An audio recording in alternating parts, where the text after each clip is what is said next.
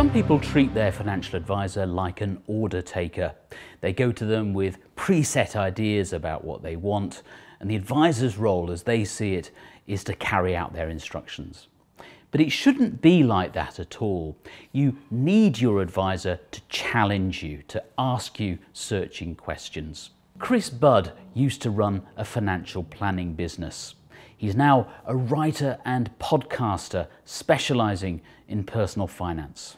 The general public will tend to invest in the stock market when they feel good. And that means when the stock market is just about to peak.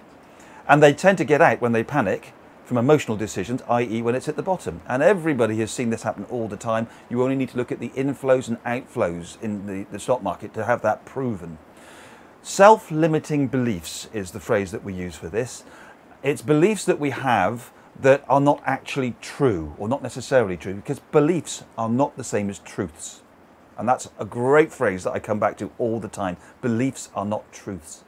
So you might have somebody that will come to see you that doesn't like the stock market, is risk averse, because they went in once at the top and it went down, and therefore they think it's not for them.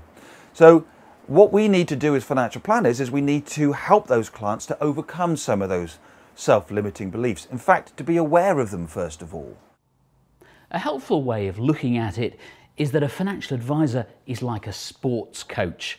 They're absolutely on your side, and that sometimes might mean being tough with you. For that reason, I'm a big advocate of financial planners being experienced and preferably trained in coaching, so that we can challenge clients, but challenge them in a non-threatening way, challenge them in a way that will get them thinking about their lives, thinking about their self-limiting beliefs, thinking about things that they might want to do that they didn't know that they could do. Things like permission. Permission's a fascinating subject. Permission to be happy. Self-limiting beliefs can stop us living life to the full. And one of the reasons they're so hard to shake off is that we've had them for many years, often since childhood.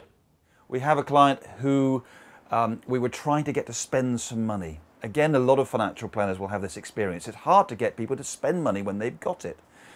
So this particular lady, we were getting very excited about golf. She likes her golf. So we were trying to organise a trip to the Ryder Cup for them. And it was going to cost quite a lot of money, VIP, really fancy, you know. And she said, no, I can't do that. My dad wouldn't like it.